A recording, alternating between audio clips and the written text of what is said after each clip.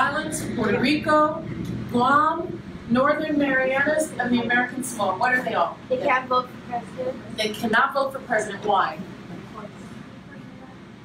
Because we're territories. We're not part of the, we're not a state, right? So when, under the Constitution, when something is a territory, they report to Congress.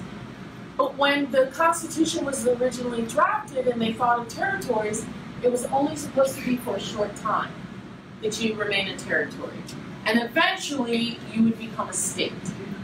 So, what was the last places that became states? Does anybody know two of the last places that became states? Hawaii.